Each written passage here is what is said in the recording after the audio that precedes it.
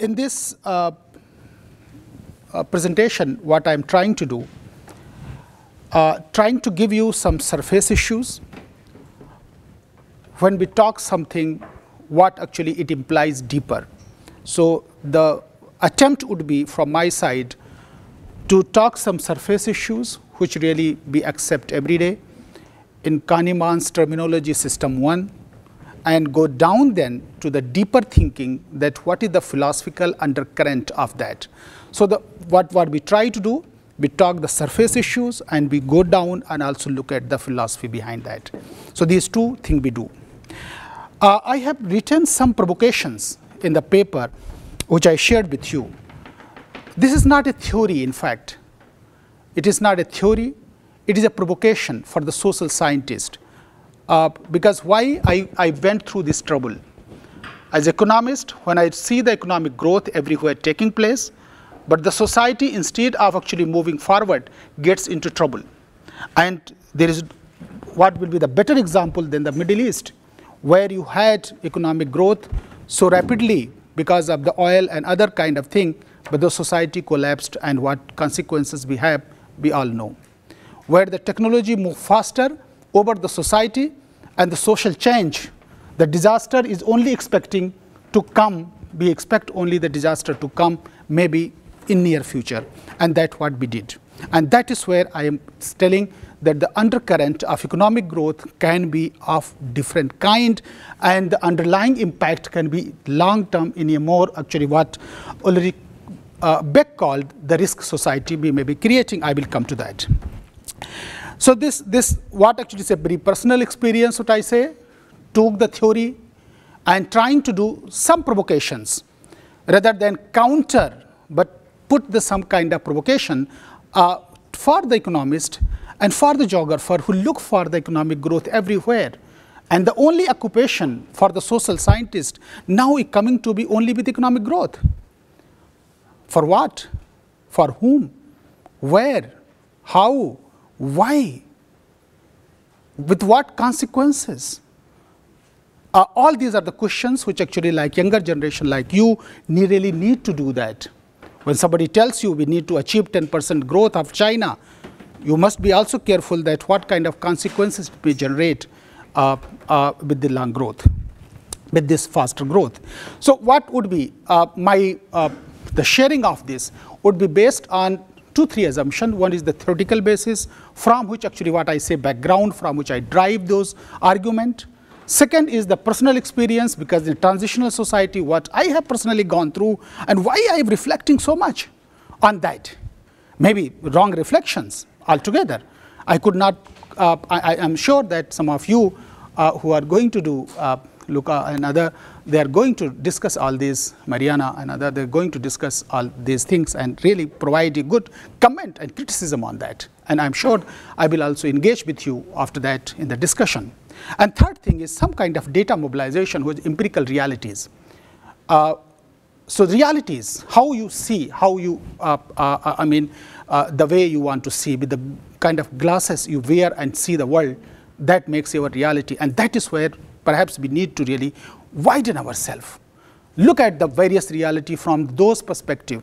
So the attempt would be here, not look at this side of the photograph, but look from the other side of the photograph as well, because often we look only one side. And this creates the wonderful, you say that illusions in which we live and actually practice, and particularly the economic policies and other, that is what my attempt. I brought here the cities, but because cities have been very important, all of you know, they have been considered the machine, growth machines. That is one question that we all talk about how the growth happens. But where growth happens, that is not the question which actually has been solved by the economist. Everybody talks that growth happens in India. But India, where the growth happens? I know that why the growth happens, but where the growth happens, that is actually, and that these are the cities. These are the cities which actually in the capitalist societies have become the prime nodal centers from where the growth really emerges, and it actually goes like waves everywhere and actually spreads.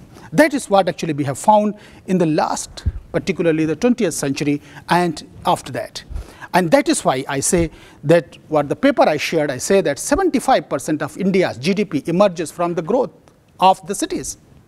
And that means, and these have only 31% of the population about. And then you have about 70% of the population which is somewhere else. And that becomes a kind of force to migrate to the city for the employment, for the health, for the education, and then you have the cities in problem. And because the way we emphasize the growth, and that becomes very important. Then the question comes, is there a possibility to slow down? To see that reflect, can we have a reflexive modernization process? Reflexive economic growth. Reflexive means that Giddens term sociologist from London School of Economics, what he talks about, that can we really see for the other side of the things what is happening. We can absorb the things, but actually also reflect back that what are the consequences of the same. So the kind of reflexive economic growth and economy can we have as individuals, and that is very much needed for all of us to evolve as a good global citizens. And in that paradigm, I locate this presentation. And I again say, my job is to provoke you.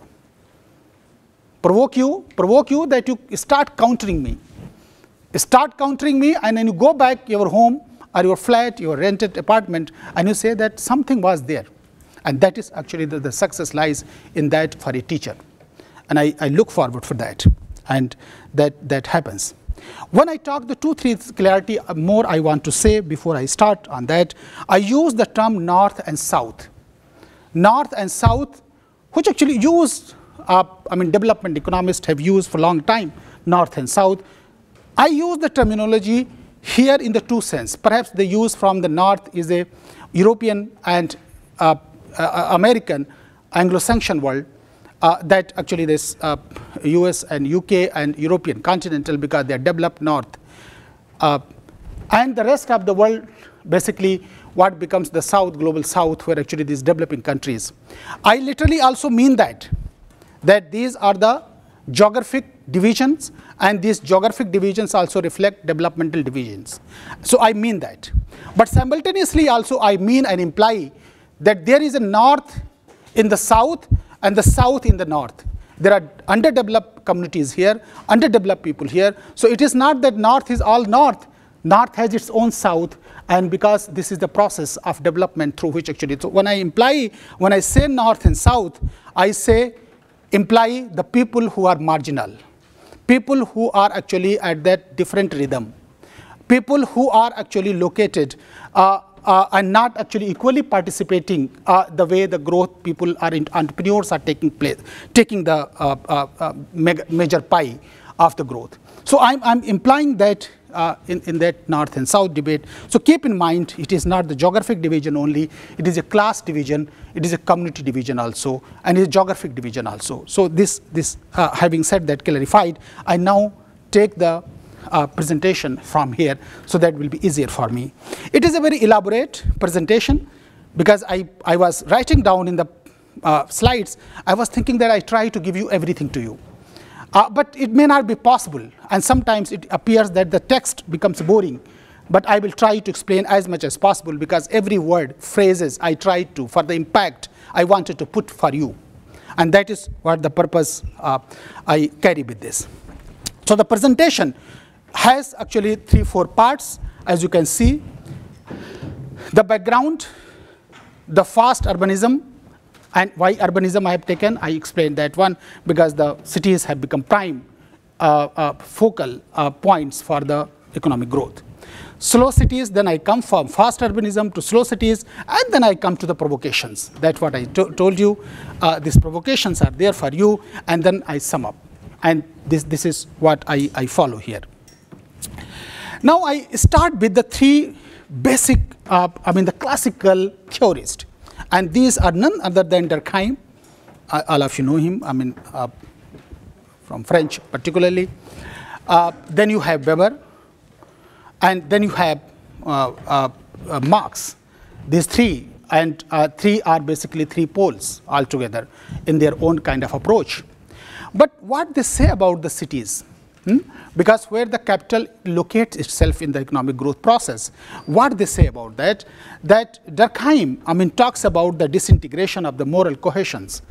That's what he talks, and new morality being rebuilt in the urban centers, that he talks about. Then you have basically growth of calculative rationality, because all they have a kind of background to start with. And that is where I have brought here that calculative rationality, where the affection becomes secondary and calculative rationality start prevailing over you to become, to drive your economic growth process. And that's what actually entrepreneurs do often. Growth of calculative rationality. And then you have Marx, who sums up the destructive power of the cities. And he says, and which implies largely with the capital also, the destructive forces unleashed by development of capitalist production, and these are the cities, and where you can see. In fact, actually they talk about, they do not give you a different theory of the urban, but they say that urban is very important for the manifestations in which the capitalism really grows.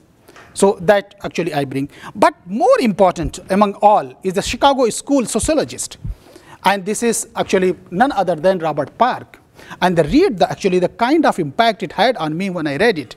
And I carry with me this quotation for every time, because this gives you a lot on the cities. What actually he says, just I read for you. He says the city and the urban environment represent man's most consistent and, on the whole, his most successful attempt to remake the world he lives in more after his heart's desire. Wonderful. Second, he says, but if the city is the world which man created, it is the world in which he is henceforth condemned to live in. Thus, indirectly and without any clear sense of the nature of his task, in making the city, man has remade himself. The most powerful sentence. In creating the city, in making the city, man has remade himself. So that is what the transformation has taken place, because that is, cities are linked with the capitalism linked with the humans, and actually the cities are linked with the humans. So you see this, how the man has remade himself, the kind of story comes. Now I come to this, another kind of thing, that in the global south, particularly global south, when I'm referring, maybe here you can take geographical. What is happening, that an old order, what actually experienced in my childhood in India, in North Indian plains of Lucknow, some of you may have visited, and then actually the kind of transformation in last 30 years it has gone from my student days is massive, and they are getting urbanized.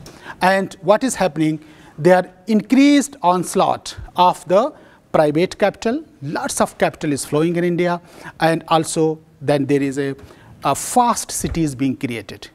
I will come to that, what I mean by fast cities when I say that. The city building process characterized by the fast cities. This is the characterized by the city building process, and mythology, the world city. Saskia Sassens, some of you may be knowing, mythology, the world city, that you need to have the world city. You have to need to have London, Tokyo, and New York, not Paris. Paris is not actually a world city for the, so this is how the world city. Mumbai is not a world city. It can be a secondary pole serving the larger pole. That is what Saskia Sassen, and the world level in 1992-93, around which the theory comes in. All the developing countries behind that, they want to create world city. Shanghai got Shanghaiization, I mean what we call, and that is where Mumbai was supposed to be made as a Shanghai in India, because they wanted to make another pole and the world-class city. The people opposed and wrote massive number of papers that don't change Mumbai, let the Mumbai remain what it is, because it is a very, very inclusive city, and not actually the, you can have the poor people as well as rich people together, not actually create a kind of segregations of the rich and the poor, because that was very important for all of us. And the opposition led to the kind of consequences that government forgot the plan. That is where there was one NGO, Mumbai First, which wanted to implement Mumbai's development as actually creating Shanghai in around 2003-4 sometime. So this is how things are taking place. The fast urbanism, what I mean by fast urbanism, I try to explain here. The fast urbanism symbolizes speed. And speed is a literal as well as symbolic. Literal, implied, symbolic. Both are three. Why? Because speed, because you know that the way the cities are being built, we call Shenzhen speed, Chinese speed. You create 1 lakh people to the maybe 5 million people city. Very fast creating. You create the house for one, whole city, or actually the housing can be created in 1 year time. So the speed literally means the speed in which actually you create the infrastructure. Here, that is speed. Second, the transportations, the speed, lightning speed that you are here. You know the theory that actually you can have the travel in as per the speed of light. That is what people are doing now, Musk and other, that you can have very faster travel. And so that is also the speed in the transportation. But the speed does not stop here.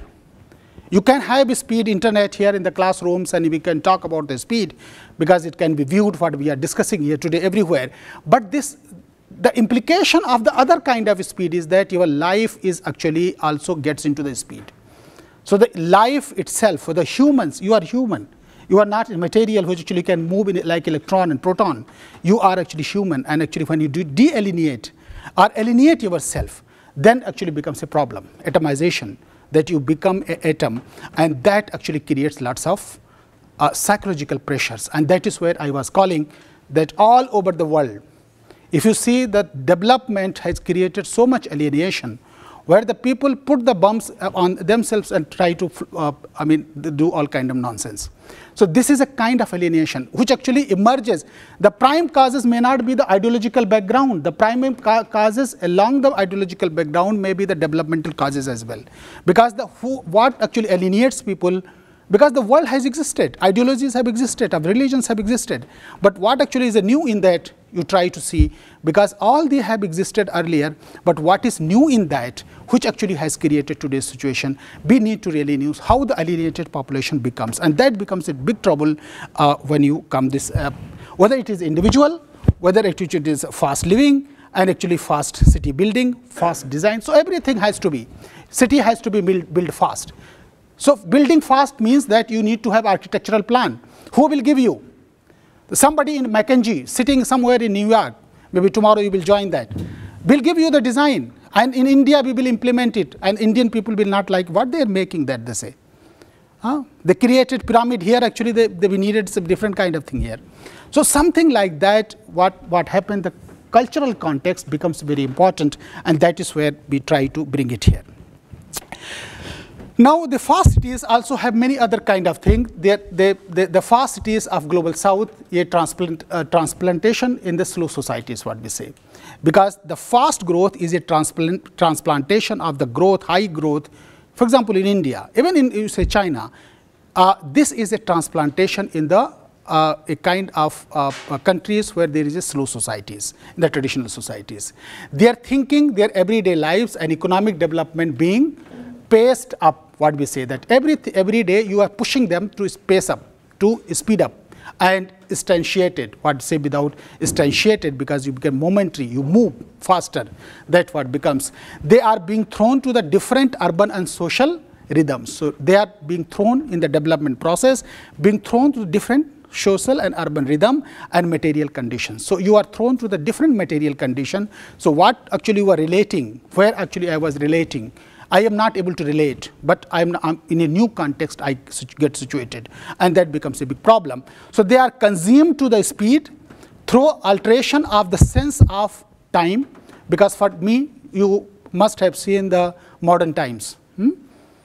Have you seen Charlie Chaplin's Modern Times? If you know that you understand the speed. And ultimately, they run away from the modern society in the end of the picture. So this is how the speed actually consumes, where time becomes very important for you. And one of the things which actually modernity brought was the linearity of the time. But the society has no linearity, because we want to recreate the time again. And that time becomes a big problem. Socio-economic, because I was telling, the way we related to the people in the past, we are not able to relate. It is not that past is always good. I'm not actually trying to really put that when everything was past very good, but we need to really improve upon that. That socioeconomic alienations, ecological and body. Ecological consequences in Glasgow, people are meeting. And you know that for what they're meeting. Conference of parties are taking place. So you see that. And then you have body. Body under capitalism. That does not mean that capitalism you don't need. Capitalism you need to for creating growth. That does not mean.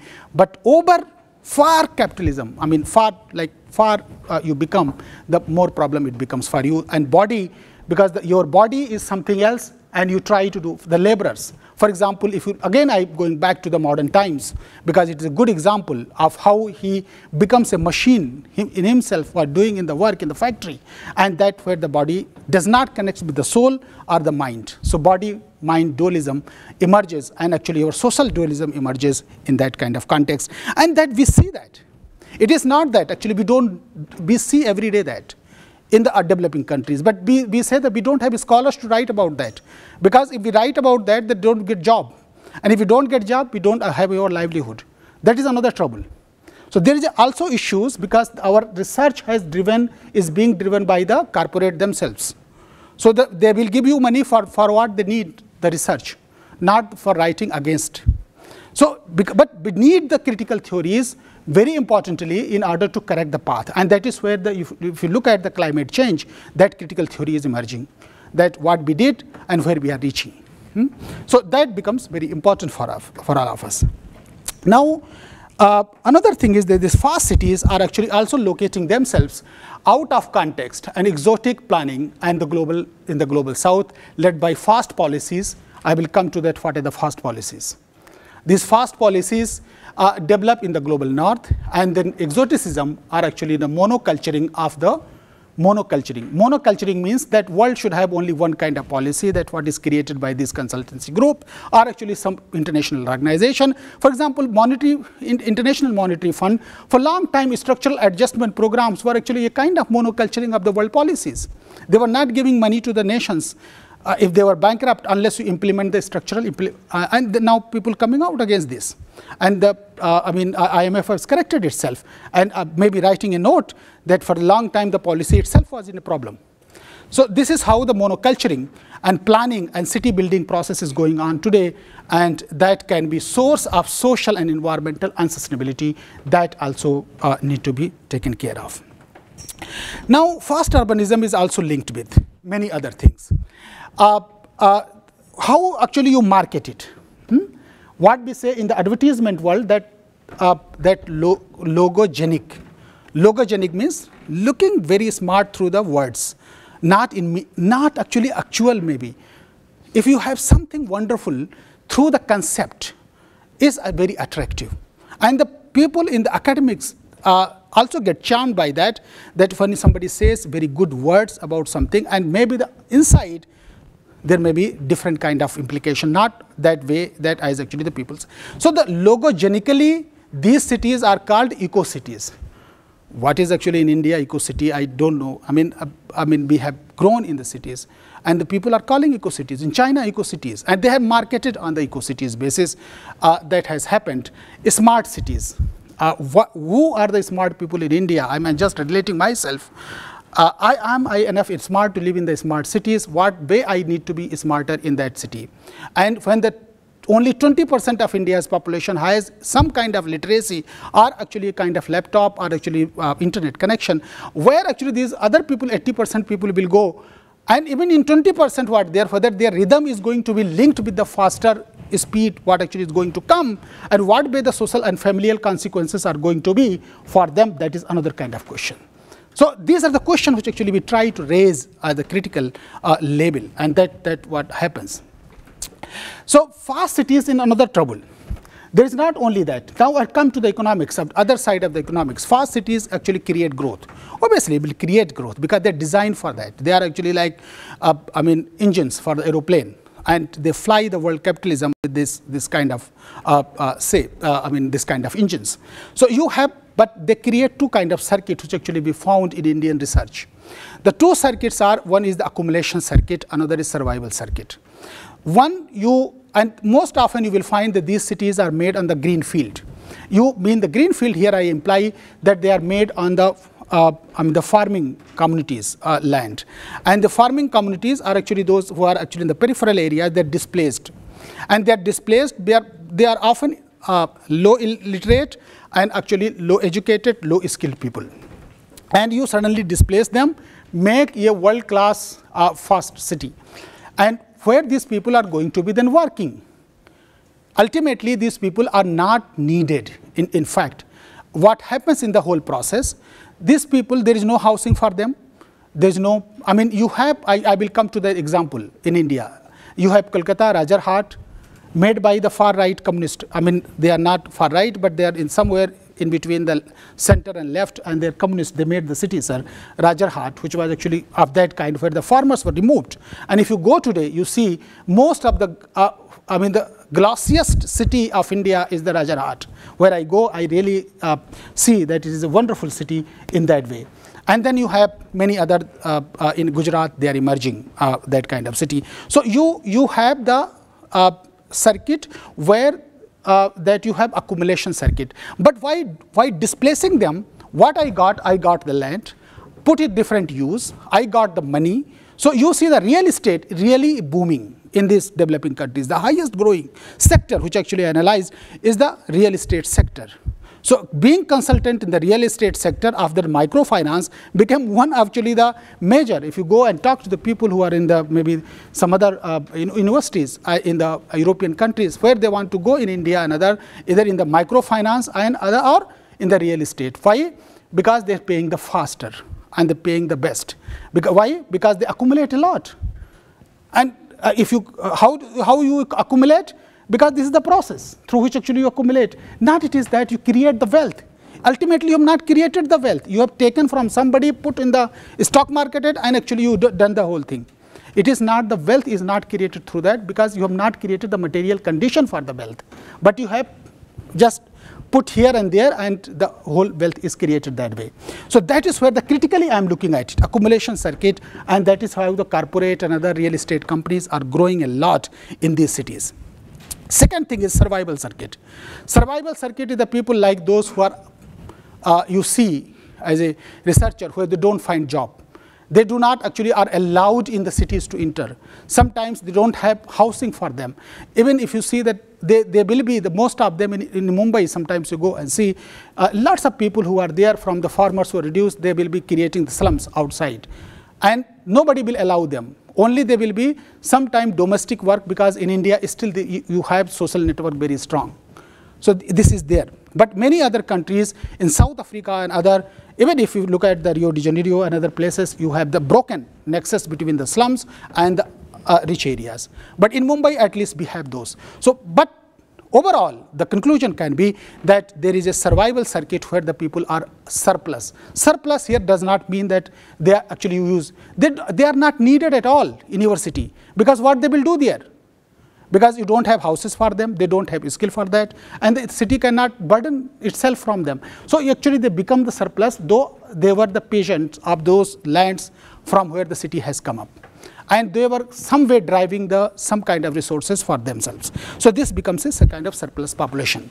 So this survival circuit that also emerges in those kind of, and that is where we need to talk about them, because we have seen the survival circuits emerging. Now, north, but this is something reflexive. There are actually the people, also the philosophers and actually the administrators who are creating the slow cities. Why they creating slow cities? Because they also know the faster cities have created, like fast food. They have created trouble. As fast food is actually injurious sometimes in the long term for the health, so has been fast cities. So they have gone for the slow cities. And this slow cities was actually, they are now telling that they are the only alternative for the sustainable development, slow cities. And that means, I am coming to the provocation then. So need to understand that these rapid changes means to, because if you take the fast cities, the rapid changes in the fast cities, you also need to understand what they mean for the common man, her livelihood, I told about it, and her social position, because what happens to the social position of these people, and what happens to his political articulation. Political articulation is such, what actually we say, that the cities which are made, led by the corporate, a group, a cluster, a growth, I mean a kind of group comes and actually creates that city, and they become the administrator of that, and the common people have no say in that. So you have a plutocracy, what the people are calling, where the plutocracy means that you have a group of people where they try to dominate because they are corporate, they are richer people, and then they wise people, so-called wise people, they actually group together to administer the city, and that is the reality that they are doing. And the common man who has been actually living in that area or actually living in the cities, they become only the subject on which I am living in one city in Mumbai like that, where the administrator runs it, and only I am living in that. So this is what I say, this kind of cities are there. What happens to the cultures of everyday life? The culture gets transformed. And what happened to environmental sustainability? All of you know that, these things. Now the problem that then what happens, these are the background, if these are the background which actually you have perceived. How you perceive it? One thing is that you read through the text and theory. Second, you personal experiences that what actually you have seen around. Third thing is that what are the data available, and through this actually you construct that how we ground the argument for then an alternative development. If this is the problem, I boldly say if this is the problem, because I mean that I am ready to accept all the criticism which actually the pro-growth economists are going to give me. Still I say that if I accept that and I say, how do we ground the argument for alternative development then? And how we go for here, eurythmic development. Eurythmic means, again, eurythmic means the climate change, what people they are talking about, where the economy, society and ecology are combined together in a triangle, and you have sustainable development. That is all. And more context-based development rather than more actually the exotic development. Context and exotic development, these are two different things. Then I try to present here, introduce a few provocations, as I said to you. Provocation may be right, wrong, but try to introduce them towards the alternative process. In city building, how we have alternative process for that. In economic speed, how we can have alternative process for that.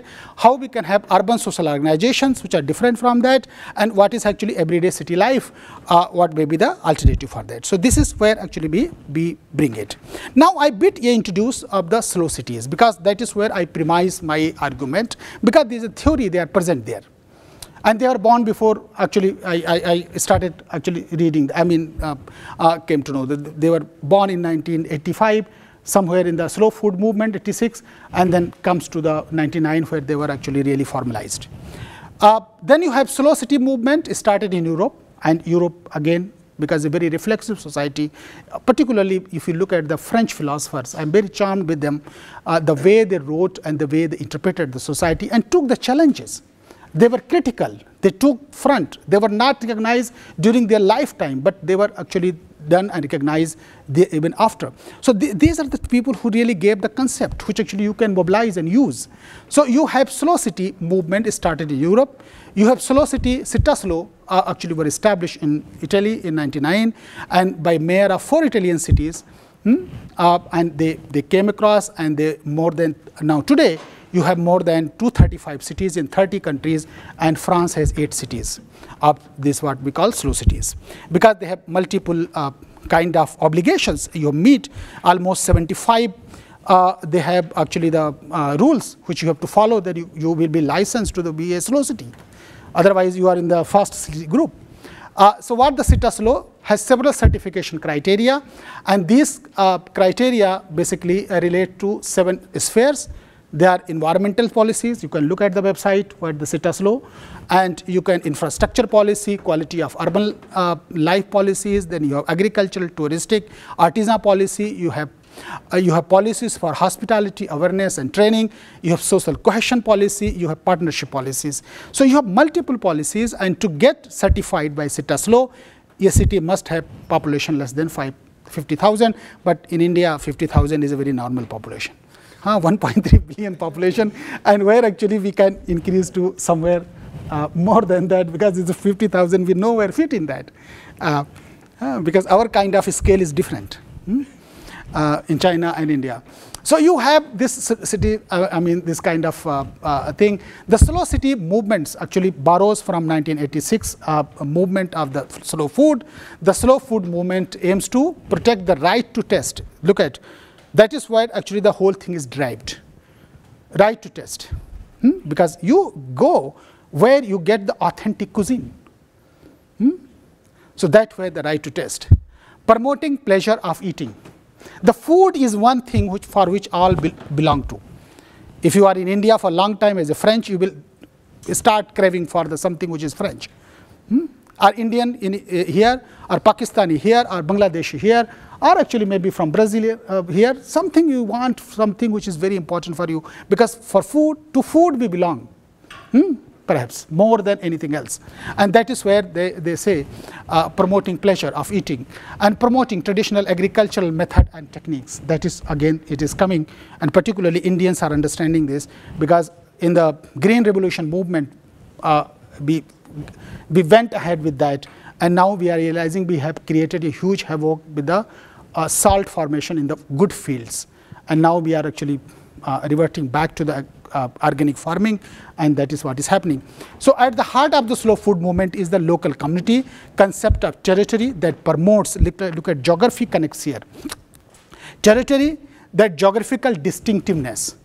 That is where, let New York be where New York is, not to make the Mumbai New York. Because that the context they arose may be different.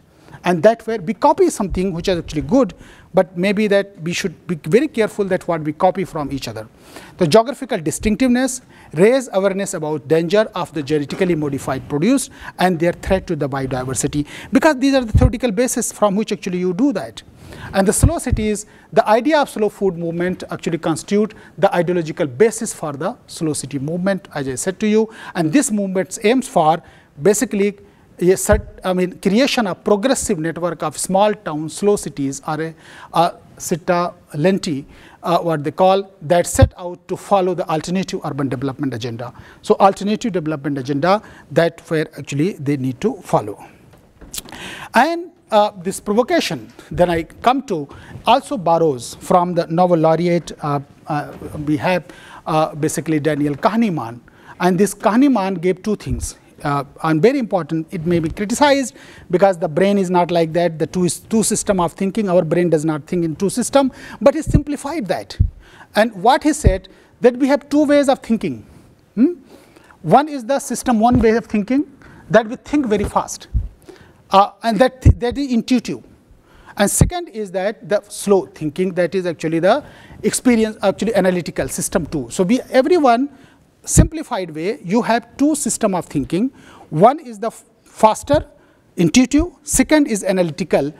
The faster means that you have got every day used to that, and suddenly you react to that in that way without thinking why you reacted that. And the analytical is that you got something, go, think, analyze, mobilize your data, and come back that this is true or not true. Nowadays, what is happening in the growth machine process, where actually we have become part of the growth machine and growth coalition, that we don't think that what consequences it is generating what we are doing. And I'm not talking about the climate change only. Consequences for the society is more problematic, because it is going to be immediately reacting to you. And that becomes more problematic. So one has to be very careful, and your body and mind, what I say. So the fast, intuitive, and system two. So what he says, the fast system of thinking, the faster, may not be correct. And there are various riddles about that, the faster. And the people say in mathematical terms. I mean, you may have read that riddle kind of thing, a kind of story, that if the combined price of a bat and a ball is euro 1.10, and the bat cost $1 more than the ball, what is the price of the ball?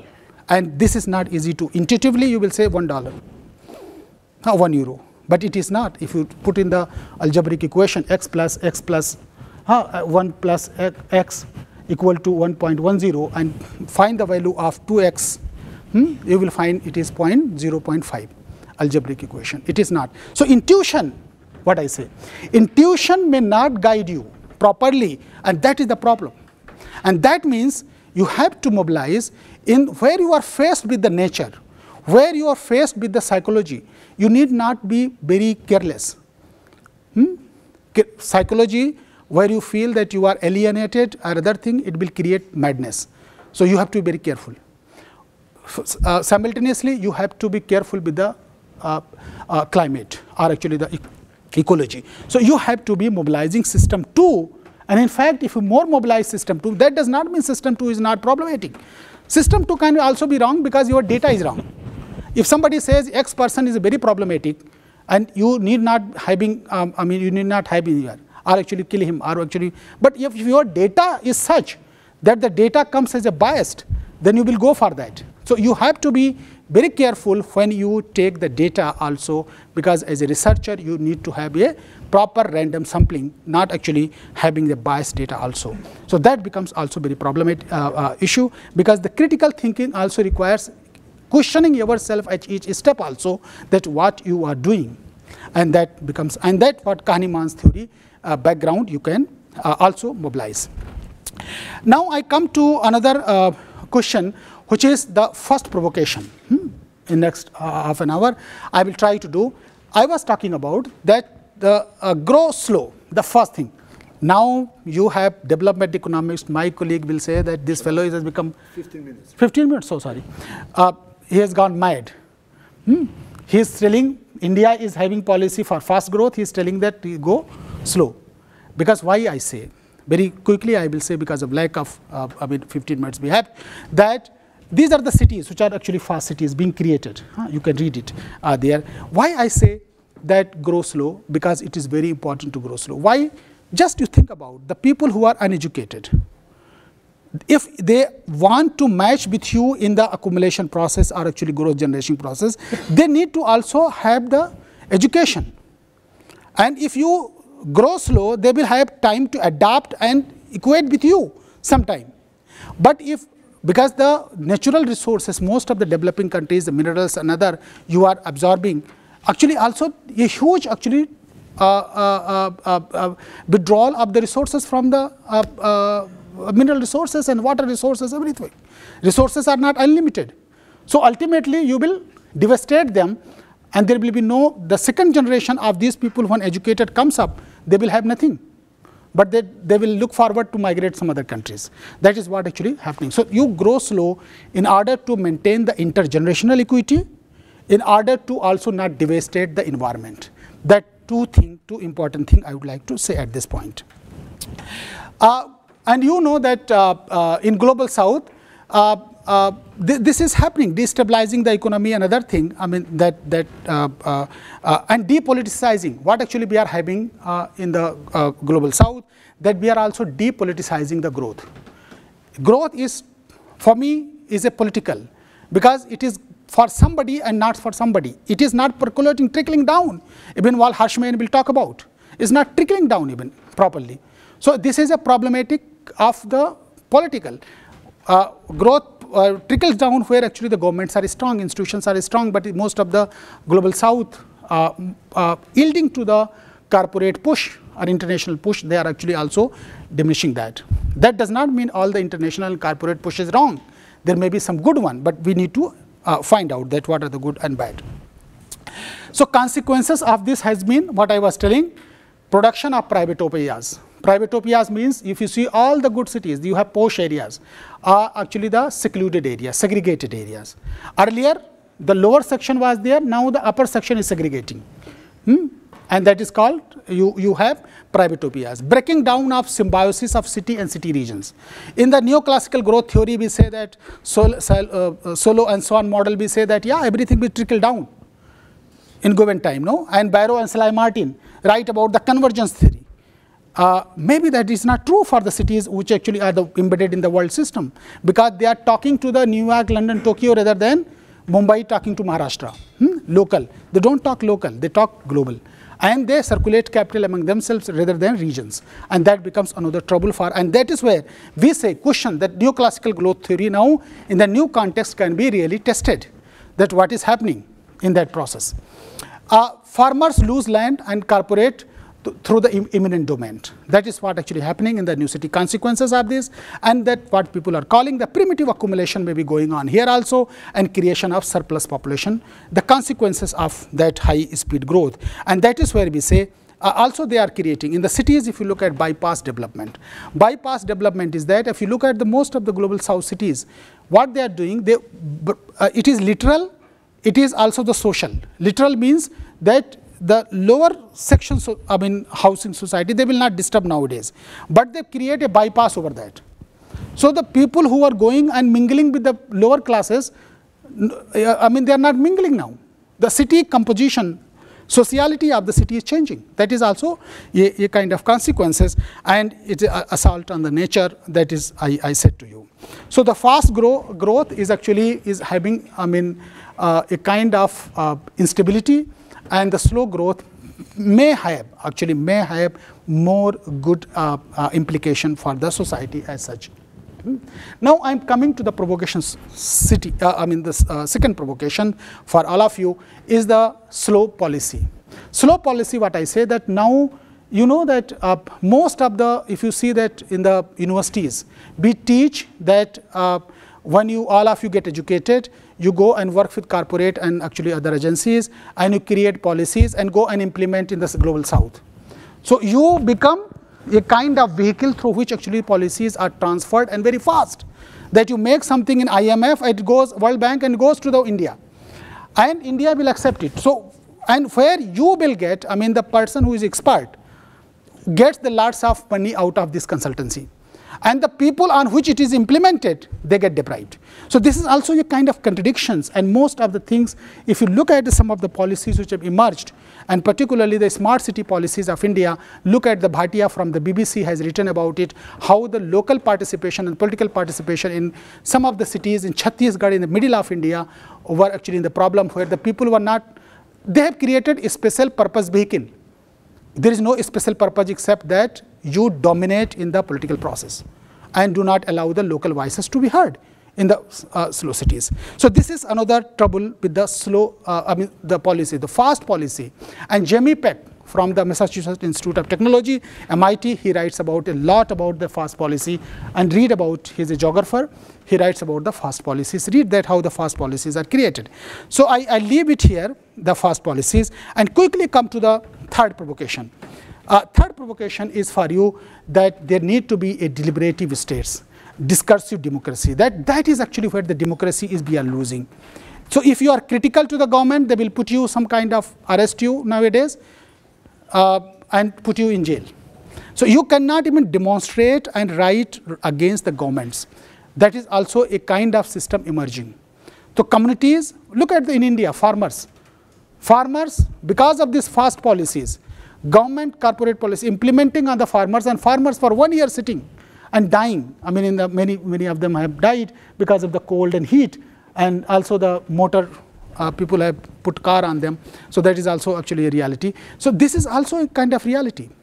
So the critical voices in that not coming up, and that is where deliberative states need to be there. Deliberative policies people call, but I have put here the deliberative states, because where the state allows discussion, discursive democracy emerges, where you debate for it, that whether good or bad, like a parliament you have, and you debate it, that what need to be there, and what actually in this process need to emerge, that what the grassroots says, that this is the local context, and this is the context in which the development should take place.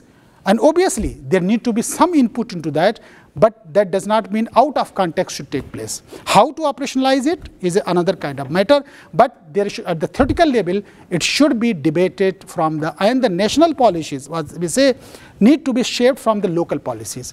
Nowadays, what is there? What the national level thinking goes down, not evolving in a bottom up approach manner, and that is another trouble, that what is actually taking place.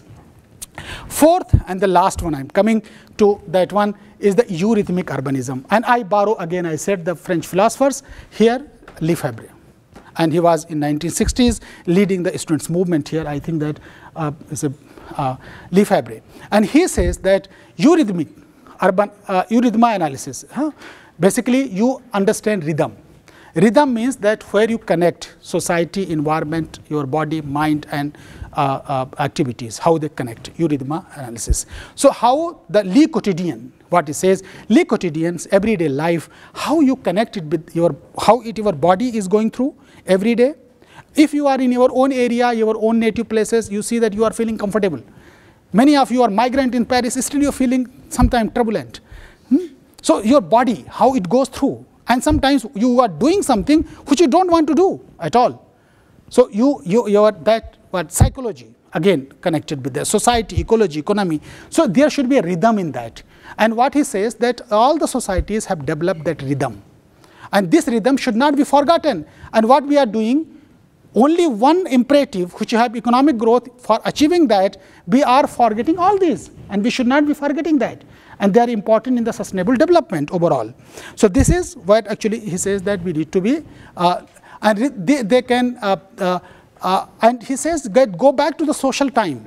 Social time does not mean that you can go. What he says, social time means that every day, like your friends, you sit down. In India, we call adda. That you sit down and put your with the friends and actually discuss. So every day you create that party. In the linear time, clock time, you cannot create that. What he says, the social time is more important for you. Ultimately, the meaning of the life. Actually, there's, Mahatma Gandhi, he used to say, it does not matter to me whether I live for 80 years or 100 years. What is meaningful for me if the 40 years of my life goes in a thing which actually I see all the good I'm belonging. I mean, 100 years you can live what you achieve. So this is actually very important for us. So maybe many ways that social time we need to create in our context, and that becomes very important, and that is what Lefebvre brings to us. And the act of rhythm analysis transform everything into the presences. That is another thing. He says that there are two things, presence and present. You may be present here, but your presences may not be recorded. Presences means that you are counted as individual, and your thoughts and other things are actually, only it can happen when you have that kind of society where you have that kind of rhythm and you have associations. So the present and presence, the body presence is not meaningful for him. The soul and mind's presence is actually more meaningful for him, and that's what he says. It is inherent in the human societies. But what is there, that we are transforming it so rapidly that it is actually emerging as a problem and actually a scarce commodity. So what is happening? This presences are becoming a scarce commodity. Presents are becoming more actually available to us, and that actually another trouble. Now I have listed down here few things for all of you. What is the difference between what I am talking? I just read it. If you look at one, read it, the fast cities are the fast growth. You say fast actually everything. You put on the other side and you read that slow cities. That does not mean the binary which I have created. Too slow, too fast can be a problem. If you're too slow, you are not changing, itself is a problem. If you're too fast, itself, so you have to really basically somewhere come to a kind of conclusion where you have the maximum and optimal linkages. And that's what I try to do. Look at the fast cities. Corporate center, slow cities, community center. Fast cities large, and the slow cities is small. Fast cities homogenized, and the slow cities idiosyncratic. There is a single imperative of economic gain. In the fast cities, you have multiple imperative. You can read about it. You have class-led fast cities. You have community-led that cities. You have machine-led other side. You have community-led here. You have standardized duplication, and you have customized, original, and authentic.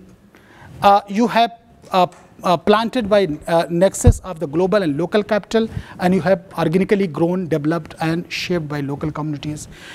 Corporate oriented, grassroots centered. So you have many imperative which actually I listed down, many more can be listed, and some of them can be questioned also. You can see that socially, economically, and ecologically sustainable, they are unsustainable. They are low quality everyday social life, there is high quality everyday social life. There is replicable and transplantable, they are not actually that. Insensitive to the local history, they are very sensitive. Fast and industrial food system you have, they are actually the slow food and local cuisine, they are there. Their mega structure, that side, is small and comprehensive. Dizzying, they are not dizzying, no. So you have multiple, actually, you read all these, they are actually considered to be a different kind of thing. And I mean, in crime theory, no, many of the things comes up that when you have spaces, and spaces actually emit their kind of symbols, and they emit those kind of actually a kind of waves, where actually we take and receive and fear. All these actually the process are linked with this. So this very important, and that is where I come to very quickly to summarize it, that one need to really, what I want to say, one need to really question the development, and the development in a context that what actually we are doing and whether we are reflexive enough. And in the fast growth, fast policies, different kind of democracies which actually we are creating, are they really sustainable, or actually they are impinging upon our life? We need to really think, reflect, mobilize our data, and perhaps go and think perhaps the childhood, our childhood from where actually we emerge. We will find more of our answers. And the purpose, again I repeat, was to really provoke you here, and may not be many of the things which I said may be correct, but trying to say that these are the perhaps need to be critically examined. Thank you very much. Thank you.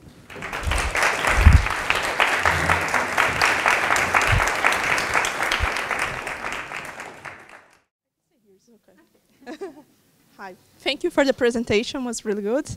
And yeah, so we'll make a few comments on the two papers. And yeah, maybe we could move. I think I got control. Well, as the yeah, you just explained it, I won't spend so much on it, but you touch upon that the fast city narrative. It's more this symbolic dimension. So I decided to write in terms of narrative, and as you said, like the cities have become really important, especially in terms of the economic performance. So that the city becomes like prominence of democracy and the ecological boundaries. And this has affected the relationship between humans and the environment. So yeah, and of course it changed like the rhythm of these two spheres. So like fast urbanization, city making strategies to grow has focused only on economic performance. As you said about the India example, that the asymmetries of the GDP distribution among cities and rural areas are really extreme.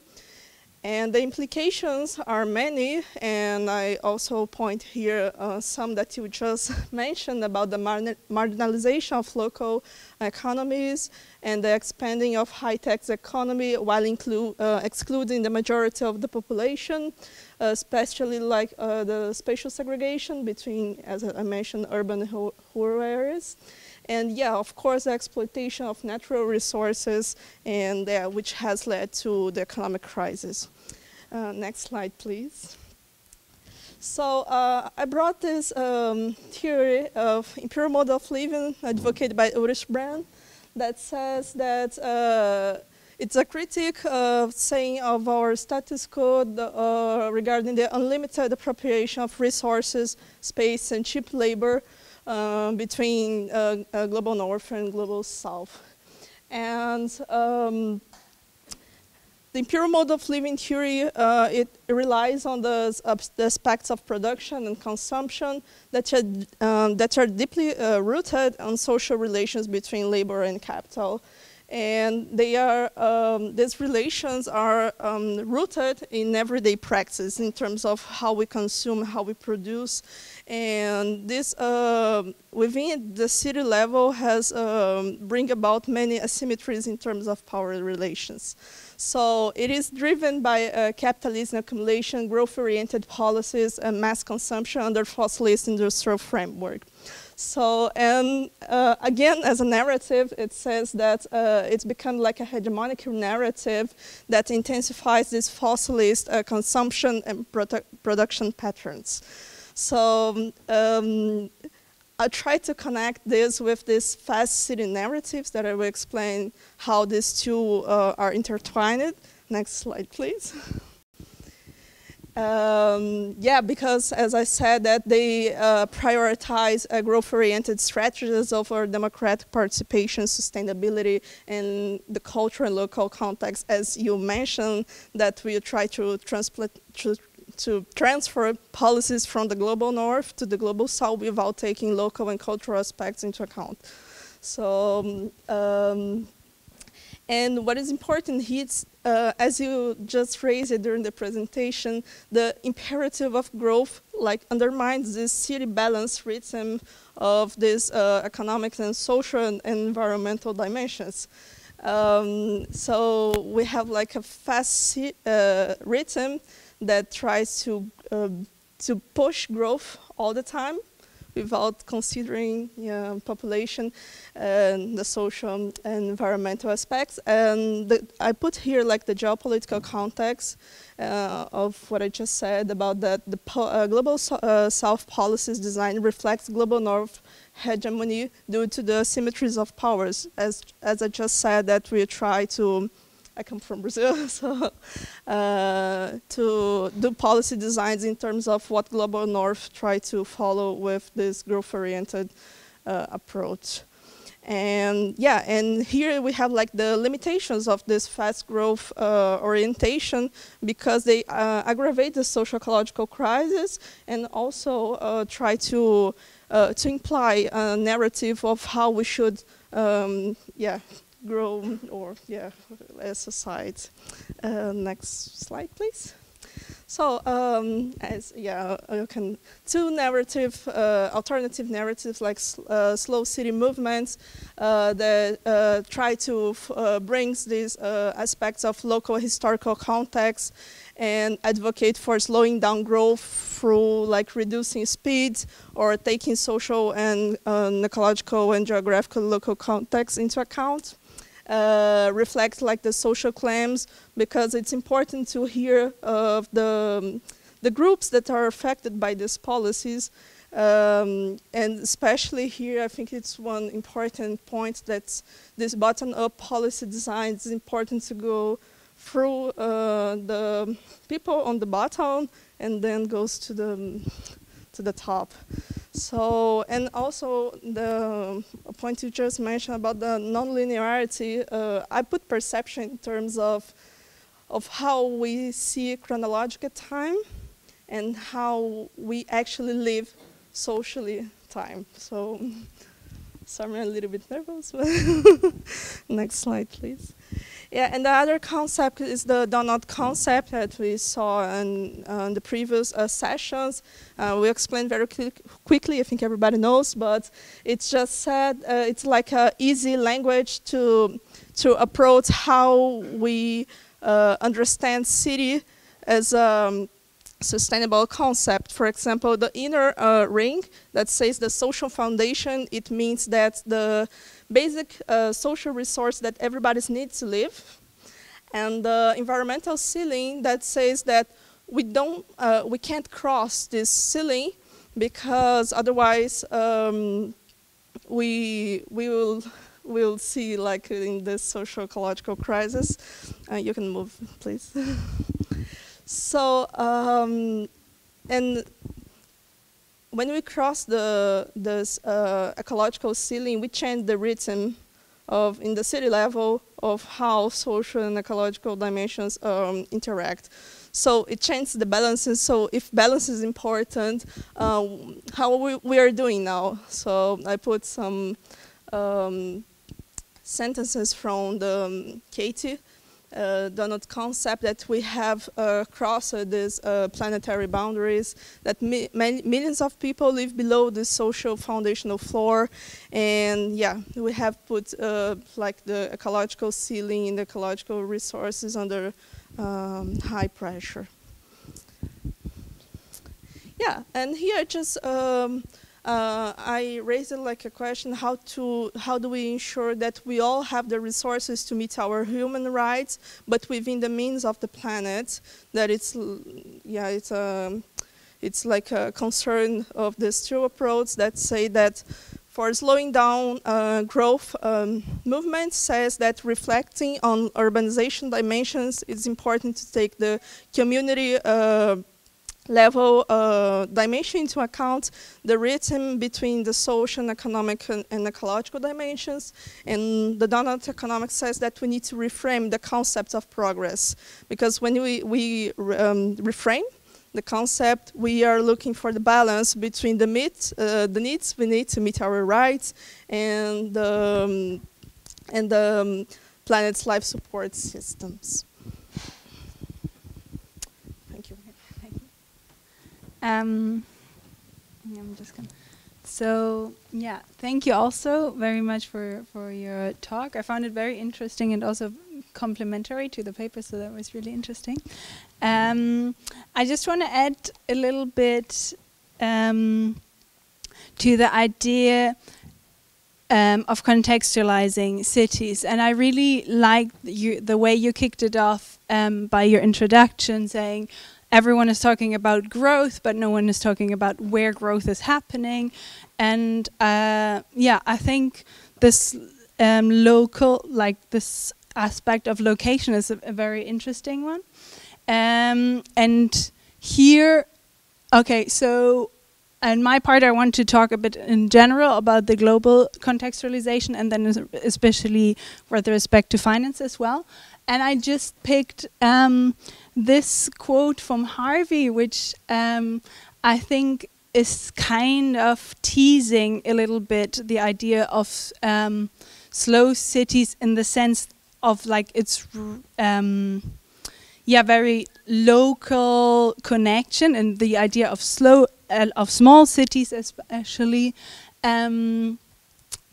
with very much the paradigm that is still connected to fast cities, so to say. So I'm not saying that this is something that we should be aiming for, and I don't think that is like, in fact, from the context from which I took this quote, and it's also not that something that is Harvey is suggesting, but it is a critique, and I think this is still a context that I would like to discuss more. So the question, or the what he challenges is a regional development process is totally inconsistent with a universalism to which capitalism always strives, and this is sort of the maybe connects with the idea of the fast city movement.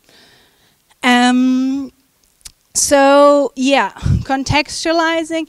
Laurita already gave a quite nice contextualization with imperial mode of living, and which is very much rooted also in our daily practices and our lives that we go about in cities. And I would like to focus more on the institutions that are upholding and producing this sort of lifestyle, which obviously Ulrich Brandt and Markus Wissen also touch upon, but in a very different way. So yes, and yeah, here again, this is a quote from Harvey, but this is just to say that the city is just one element, and in the global scale, so to say, and this is also very hierarchically structured. And in fact, when we think about cities, we have to think about and especially urban planning, and how, to what degree slow cities would be possible. We have to think, I think, about the context that is happening, and whether this is going to be feasible. And whether this is going to be feasible or not depends very much on the possibilities to finance this as well. And so this is a quote I took from Dymski, where he pretty much touches upon this idea of the binary power of finance, that you on one hand can change a lot of things, but on the other hand, the way it is currently being used, it has also very limiting forces, so to say. And maybe these are the reasons why we are currently in the paradigm of fast cities, so to say.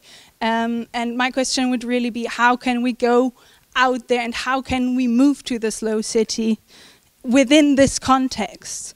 And so one idea to illustrate this would be the context. It was also an example of Harvey, which is funny because it's an old one, but I think it is still something that is very like up to date, of the automobile industry and how this is shaping the cities. Just because this is where most of the funding and investment lies, and where so much economic and financial powers lies, and therefore all the highways are being created and our cities are being structured around it. And this is not a pedestrian city or cyclist cities, even though there's more development going into that direction. But obviously these are actors that are very powerful and that we have to fight if we want to develop in a different way.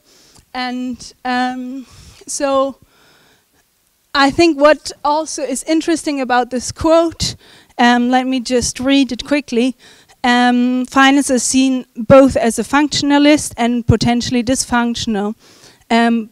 Both a means of resolving one set of contradictions, financing gaps, and the source of another, debt repayment gaps. So, and this is what I illustrated before, but I think it also nicely outlines how it can be a burden for cities and countries in a general sense. And if you connect this with the idea of structuralist thought, for example, and the way countries are really being limited because of their indebtedness and the global hierarchy of currencies connected to the monetary decisions of the IMF of the USA. So I think it's difficult to take it out of that context. And then this is just, another discussion very much connected to the example I just gave of the automobile industry, but in general, credit allocation is determined by surplus generation. So yes, if people are only investing where they can make profits, how can we make sure the investment is happening, that the kind of investment that we want? And the last point, I don't want to go into much because I don't think we have a lot of time, but I think you explained it also fairly well in your presentation already, how cities are the hotspot for capitalism and also gave the opportunity to give rise to these big movements of capital flows. And this is exactly what you were saying, like where is this happening? And this is obviously historically connected to the connection of, to industrialization, but now lately also especially to market liberalization. And and here I just want to get back to the first quote I know used in the beginning. And obviously, yes, capitalism strives always to the universal, but the universal is also incorporated in the context. And this is like there is an exchange going on. And this is also how maybe it can be challenged. So. But the way would be like, how can you go beyond it? And these are just, two, or in fact, 3 different authors describing, the different ways of engaging with the local and the global level. And I think this last example is really nice in describing how these global processes really connect to our local, like our very, very lives and to the local level of the city. So, for example, when workers buy a house at a particular place and time, they may do so on the basis of a mortgage arranged and sanctioned by traditions of contract supported by government policies and promoted by bourgeois ideology. So also the idea of ideology, you could say, is it only bourgeois? Or if you go back to the idea of the imperial mode of living, is this really something that becomes part of our everyday lives and is upheld by many institutions whatsoever? And yeah, it goes on. Their monthly payments to the bank reflect a time and amortization and an interest rate reflected of the global conditions of accumulation. So again, the idea of profit-seeking investment, mediated by the strength and security of particular institutions within financial system and the strength of the national economy in relation to the world trade. So yeah, this is just one way to say, yes, we want this happening, and we want this also, we need it also on the local scale, but how a tiny action of an individual, like buying a house, is connected to these huge flows, and this obviously then connects back, these huge flows connect back to the way our cities are being shaped and who actually gets the possibility to take out a mortgage and buy a house, and where would they do that, in which parts of the city, in which cities in general, and in which parts of the city, how is this being gentrified, and how does it connect with many other forms of, discrimination. And this is another topic maybe that you will go later into. So thank you. Thank you, Luca. Thank you, Professor Shaban. Actually, I'm going back a little bit in the first part of your presentation. You talked about the importance also about the physiological, philosophical and sociological part of acceleration and alienation. And then we have our own provocation regarding the City Slow initiative. So we want to present an idea, but of Hartmut Rosa, not a geographer, a philosopher and sociologist, German philosopher, and he has this idea that. Nowadays, we have this acceleration and alienation of this modernity, what he calls today late modernity, in which speed, which is often related to progress and social progress and economic growth, is actually not time-saving, and it turns out that we are time constrained than ever. So, and then he goes on about 3 types of accelerations that we have today: technological, about new technologies that are supposed to save time, and also social change, the speed of our relations, how many experiences we have in one determined period of time, but we don't actually profit from it, like we don't actually get the most of it, and individual pace of life. So our time perception, what Laurita said, like how do we perceive time? And this has been, as you've already presented, like this has impacted our lives in various ways, and one of the ways is the fast cities. Yeah, thank you. So yeah, appropriately, we go to one of the initiatives that confronts this, or tries to confront this, which is the City Slow movement, which is it's part of, is a spin-off of the slow food movement, as you presented, and the slow city movement. Here, you've already, Professor Shaban already presented some of the criteria, the categories, which are like for cities to be eligible to enter the City Slow movement. But we can see, like from the list of the cities, 278 cities, less than 10% are in the Global South. And you've mentioned the case of the population, which in scale in India, in China, in countries in the South, it doesn't make sense. So really, from the criteria, we can see how it's not how maybe it's not suitable for the global south.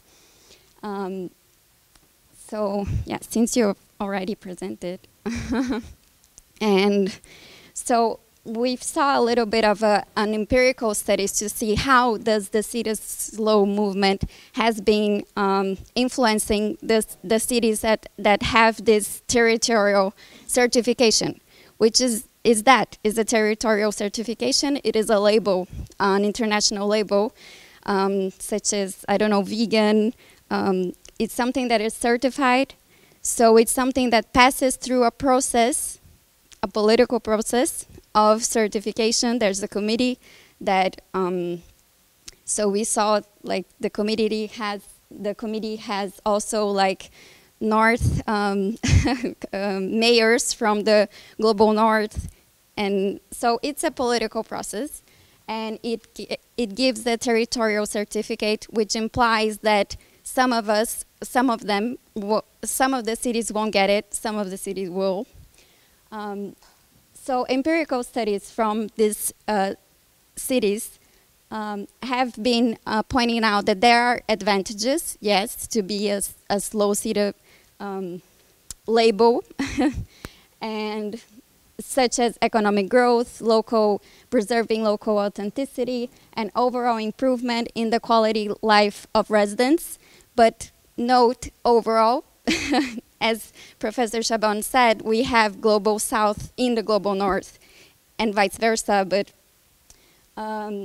so there are no provisions even in the charter or in the process of becoming a slow city, no provisions regarding welfare of workers, low cost access to this low lifestyle, or political participation. So I put, this is Danish, if I recall, and he was really understanding this local governance of small cities, and he actually says the city's law would not be applicable to many struggling small cities where they're not blessed in terms of physical setting, architecture, history, climate, and cultural traditions. We can argue about it, but really his point is that maybe it's not suitable. Maybe we need another movement for the global south. And for instance, if we think about it, the consequences in the global south, such as gentrification, which is also like fast urbanization, we have that. But does it mean the slow urbanization means no gentrification? Rising prices, loss of authenticity, and especially if not all neighborhoods are covered, if we get just city centers, and also the idea of walkability. If we think about walkability, which is one of the logos from the Citas Low movement, is that we need to walk more, have bikes, but people who don't live in a city center, they have to have a car in order to go to their jobs in the center, where the housing prices are enormous. So that's something we wanted to provoke this question. Yeah, but first, you wanna? Yeah, the first question is the last one. Yeah. No, it's the last slide. It's okay. So the first question is, the slow growth concept sheds light on many solutions close to the growth perspective. However, it still adopts a growth-oriented paradigm. So how does slow and moderate urbanism differ from the growth and post-growth, and to what extent does it remain in the growth paradigm? So should we, yes. Yeah, we'll just read all the questions and then pass it to you. Yeah, no, just rephrasing it. It's giving, oh no, yeah, it's mine, yeah. Given its potential to reinforce rather than mitigate inequality and competitiveness within and between cities, in the Global South, is adhering to territorial certification such as the slow the best alternative for the Global South to join the slow city movement, or should we strive for more inclusive and context-based initiatives? Yeah, and my question would be what I already hinted in at the presentation. How can you really resist the financial structures that are currently existing today, and maybe even use them for your own purpose? Not only resist, but use them, and what would be needed for that? And then, if I may, I have also another question that we didn't add because we didn't bring that into the presentation. But since you talked a lot about the deliberate democracy, I would be interested in as well in the gender aspect of that, because yeah, it's a concept that maybe also like is connected to the ancient Greek idea of democracy, where more discussion is involved, and there obviously that form of democracy, which is often praised, is very much based on exclusion, because you had the slaves and the women that were not counted and that were doing the care work. And I think that connects very nicely with your idea of rhythm as well, and time, and how care work and time is being considered in that model. Yeah, thank you. Thank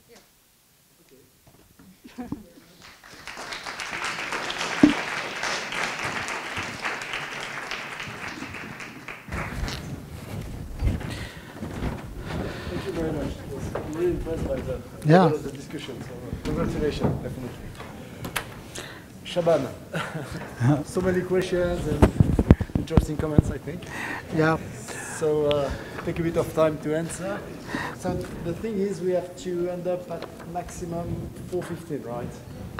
So we have like 20 minutes left now. That's it. Yeah. Okay. Thank you. Thank you very much. Indeed, pleasure, and the kind of questions you raised are very relevant. One by one I take up, and then at the end I go to the questions which actually raised. But let me come to the consumption and production. And if you look at the SDGs, one of the things is that we have put one SDG as responsible consumption and responsible production. Responsible, and then we are making the facilities. So that is where that is what I say, the logogenic, responsible consumption, responsible production becomes words which are logogenic, not relevant to the sustainability. You understand what I say? That sustainability means that because you are putting the responsible consumption and production, but you do opposite of that.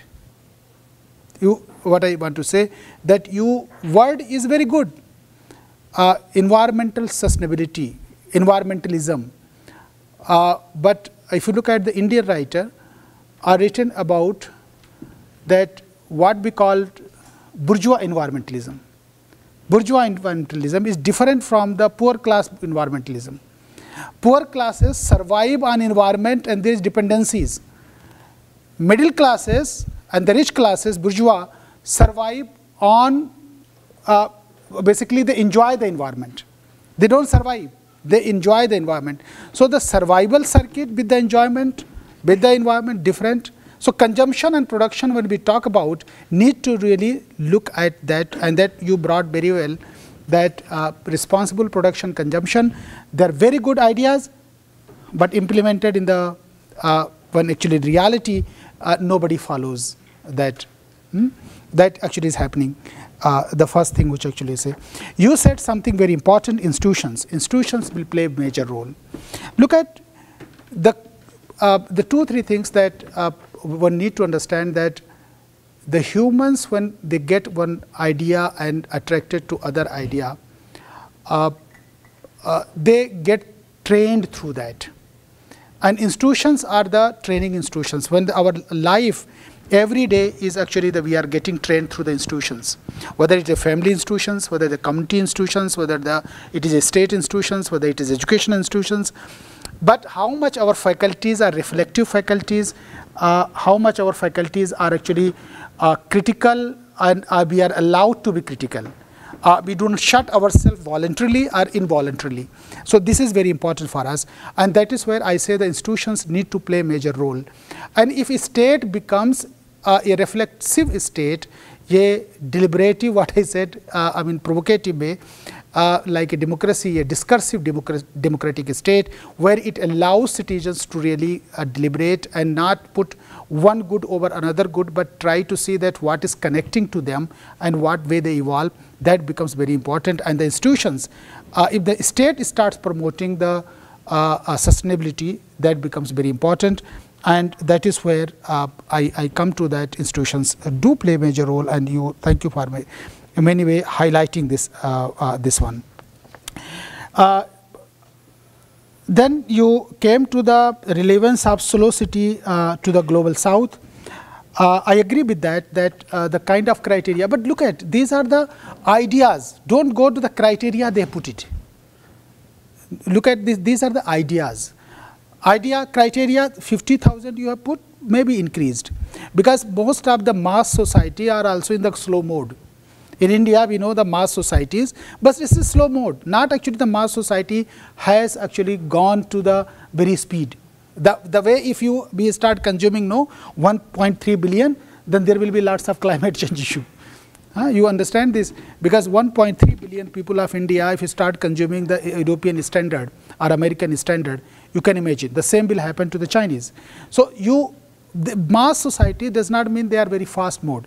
Mass society, population growth has taken place, another thing is there, but there is still material consumption itself is a low. So per capita energy consumption, per capita material consumption is still low, that does not mean. So you can implement with the enhanced criteria, that can be there. So that actually the idea, and that I will also connect with the your question where you had that growth paradigms, the question which you brought on the growth paradigm. I mean the very interesting question, that the idea still lies with the growth. So because even we talk about the slow and fast, what I want to emphasize here, the two things, that one, that these are not binaries, you understand? Though we have presented in the binaries, but they are in the continuum. You need growth. You will need growth because you have to overcome poverty, you have to overcome miseries, you have to health issues, you have to do that. But trouble is that if the disruption happen very fast rather than in a slow mode, slow has adaptive capacities.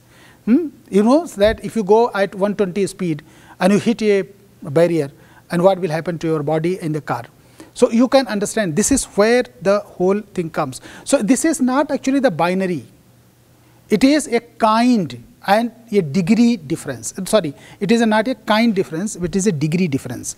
So it is a kind, so not a kind, but it is degree. So they are located within that this continuum, slow and fast. They are not binaries, or they are not kind, but they are within that continuum, and where I am talking about. So growth is needed. That is now question comes for many, that what will be the good growth? What is the fast growth? What is the good growth and slow growth? So one can say that given the example, I'm not actually, I'm just guessing it, rather than I putting any kind of objective point, that any growth which actually stabilizes the society. If you look at David Harvey, all of you quoted so well. I mean, I must say, I'm a big fan of him because the way he wrote about the economic development and the neoliberalism and other. So he says that capitalism get actually annoyed, or actually the very troubled when the growth comes down below 3%, because then they say they are stagnating, they are eating, they will die, capitalism is dying. And look at the I mean a brief history of neoliberalism, a small book by David Harvey. So around 3% to 3.54%, this may not be disruptive, particularly in the, I'm just from the experience of India I say, but if we start achieving 8%, 9% Chinese growth rate, we are digging lots of coals. How we are achieving that? Export coast to Australia. Dig down all the minerals. Do that one. From where the growth will come? Growth is not can be generated automatically by talking. No, you have to do something.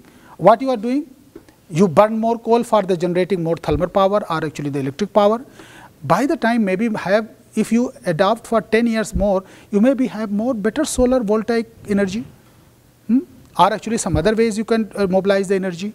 But if you are digging only exporting, nowadays in India, and lots of movement of the tribals happened. Tribals happened for coal digging in India, iron digging in India, even that, I mean many companies, you must have movement against these big companies started. Because the iron, India is iron rich, coal rich, and where actually they are going, where the tribals are located, and tribals don't have the anywhere, no, the British started in India this naming the property rights. They don't have property rights on the land because it is commonly held, it is my territory, they say. And if nobody's territory, the government's territory, and the government territory, government say eminent state, domain, eminent domain goes and says that all of you is nobody's property and it is my property, I am selling it to X company, and then X company evicts all the tribals and they have no, because there is a common land. It is like fencing where the primitive, that is what the people are calling, David Harvey calling the primitive accumulation.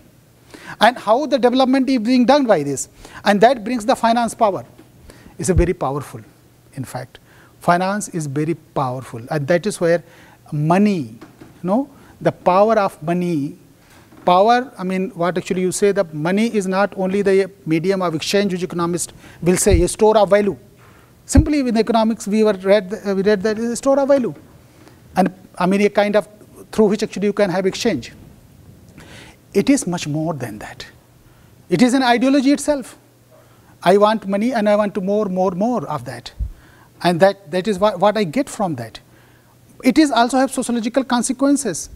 I become money oriented, then I become sociologically disoriented. So that is also a truth. So you lose friends, you lose everybody because you are making lots of money, and this money exercise power on others. If you have rich man, then you bring and call him here, all of PR is, I mean, awed by that and stand up whether the person talks anything or not, but still we are actually, because money he has. So the money gives political power, other power. So this money power is actually rooted in the finance. The financial institutions become more powerful, and that is why IMF is more powerful than UNO. I mean, though all the, I mean, a kind of multilateral agencies, but many agencies, human rights nobody likes. They are actually UNICEF. They were even called a troublemaker by USA itself. UNICEF for a long time. In 1960s, Hirschman was working, and Hirschman, you know that the person who economists read about his lifetime. I was just writing something about the great mind in economics. I read about his history. Really, it's a, I mean, wonderful actually career and the very troubled life he has. So just, and he worked how actually he was, because he was slightly socialist in the nature, socialist, not socialist, he was, one can say the concern also for the human being in the economic growth. That, and just I will tell you the story with the finance. I was in 2010-11, I was with the London School of Economics, visiting there. So I used to meet students. And at that time, India was obviously charming, rising power. Nowadays, we are slow growth, we are gone because of many reasons. So I met a student who was from perhaps economics, finance somewhere. And he came to me that he was searching that, Shaban, I should come to your country. I said, please come, you are welcome. He said, no, that I am doing my finance course and I want to join finance and microfinance. I said, please don't come to my country. Please don't come to my country then. Because he said, why? I said, you know that you will be part of some financial institutions here, and they will give you big fat salaries, and you come for salary, not for anything else. You don't love Indians that way, because you're coming for salaries. So you will have fat salaries, and from where the money will come? the microfinance institutions will mint money from the poor in India. They give money, and the real rate of return in microfinance may be around 24 to 36% per year, and sometimes it is like money lenders. So what is happening? Why you are dealing with the poor, making lots of money? How it is possible? You just think about it. So he was surprised. I said, otherwise you are welcome, but don't ask, because I just stand opposed to that. I know that responsible consumption, production and development is needed, but not actually the exploiting the poor. There is some ethics of development, like ethics of actually the corporate sectors. No, we talk about company ethics and ethics of corporate ethics and actually all the poor. So there is ethics of development, and particularly the microfinance companies are dealing with the poor, making lots of money, and that is not good for you. And I don't know whether he understood that what I wanted to say, or actually it was poor man is explaining him that. So this what I say. So this is how the power of finance lies in the whole process. And the finance, that is where I said both, because it deals with the money, and money, if you want to read about the power of money, I mean nowadays it become very bad, but read Capital, where he talks about the money, Marx. Why? Because he look at it is not that Marx is somebody who, but he writes critical things about the capital, and it helps us to understand things. It is not that actually is a very charming idea, but it helps you to understand the things which can come along with the that kind of strong growth and that capital circulation. So that is very important for us. And the last thing which actually I would like to say, that what you said about gender, no doubt about it. That is, the women remain one of the most, half of the particularly global south, which I have seen, is most exploited section of the population. And maybe in certain societies, certain groups, the situation is better, but this need to be promoted, and no doubt about it. And one thing is said in India, if you want to manage certain thing in better way, give in the hand of women. In Indian families, my mother is still manages lots of things, which actually I do. Maybe that here the families are disintegrated, but we still have continuity. Parents are very important. Then yes, children. So we have 3-4 generations together, learning from each other and continuing. Here the learning process is more through the institutions, which are actually non-familial. For us, that may be familial, and continuity that is there. And what actually brings the message, that the women can manage much more, and if their participation can be ensured, obviously much more problems which actually we face can be then better registered, and it is actually a kind of also a question, not only that for the sustainable development and growth, but it is a human right also issue. And in many countries, what I say, that this situation remains grim for the women, and in various ways they are sometimes excluded from the public places, sometimes put under somewhere else. So this is what actually going on, and that means that participation, and some of the developed countries, they offer that actually kind of thing, where 40% we were talking in certain kind of institutions, and participation is must. So those participation can be ensured. So this is what I want to say. But any other open question which actually all of you have on this, I'll welcome. We are almost